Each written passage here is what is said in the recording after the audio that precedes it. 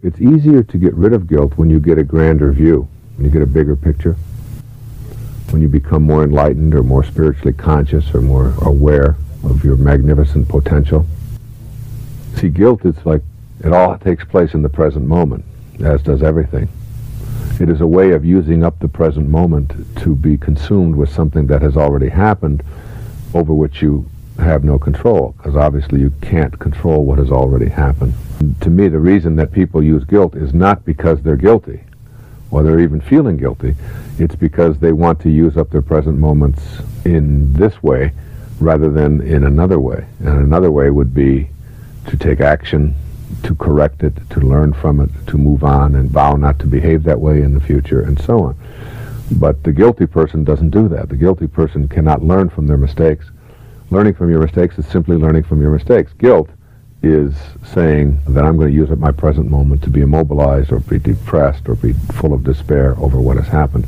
But when you get a grander, more spiritual view of life, you realize that everything that you did or everything that happened for a reason, that there are no accidents, and that all of those things that you did at one particular time toward somebody else that you feel guilty for now had a lesson in them. And so you look for the lesson.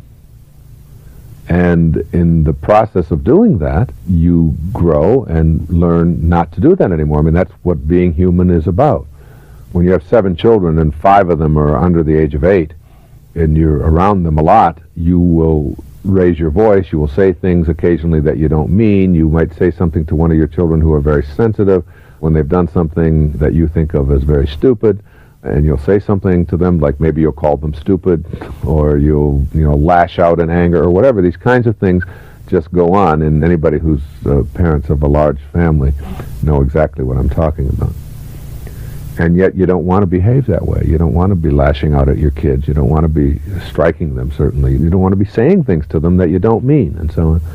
There are options, for me at least, there are options always.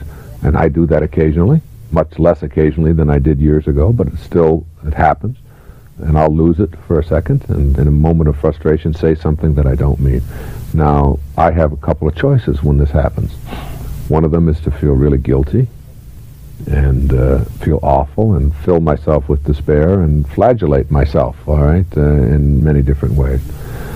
And that will do nothing except keep me immobilized in the present moment and so on. And the other thing that I do instead of the guilt is I say to myself, this is just an indication of where you are not. You would like to think of yourself as like this spiritually aware person who is above this sort of thing, that is getting frustrated over the behavior of a 3-year-old. And you like to think of yourself as someone who but every once in a while you slip. It's like there's a learning thing in this for you. What it is that you're not there yet all the way. You're there maybe 90% of the way, but you're still not there. And it's a reminder of where I am. So guilt is no longer possible. It's like, this is almost an instantaneous learning device. And now what do I do with it? What I do with it, as soon as I have this awareness, because when you have the awareness, and you know that you behave this way for some reason, and the reason is so that you can become even more enlightened and more aware of yourself and your limitations, is I can go and put my arms around the child that I just said something really nasty to, and say, oh, I know that accidents happen, and Daddy didn't mean to yell, and I love you, and I can use the very experience that would have created a sense of guilt, and why did I say this to one of my children, and to bring me closer to that child, and perhaps that was the reason that I did it, whatever. That option is available to every single one of us all day long in every single thing that we do. The option of, 1, choosing to remain immobilized in the present moment, to use up the present moment feeling guilty so that I can't do anything about it. If I'm feeling guilty, what else can I do? Or 2, to say, this is an indication of where I am or where I am not. All right?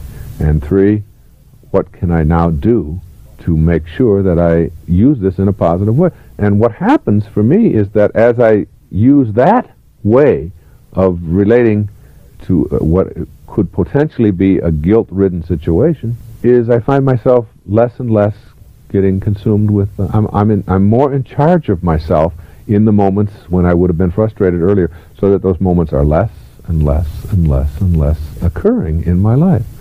How do you feel about your parents? How do you feel about the way you treated them, or the way that they treated you, or are you guilty about something that you said toward them, and so on? And after a while you get to a point you realize that your parents did exactly what they knew how to do, given the conditions of your life, and so did you. So that all the things that you said or all the things that you did were just part of what you were here for and what you had to learn. And you grasp that instantly. You don't get filled with guilt.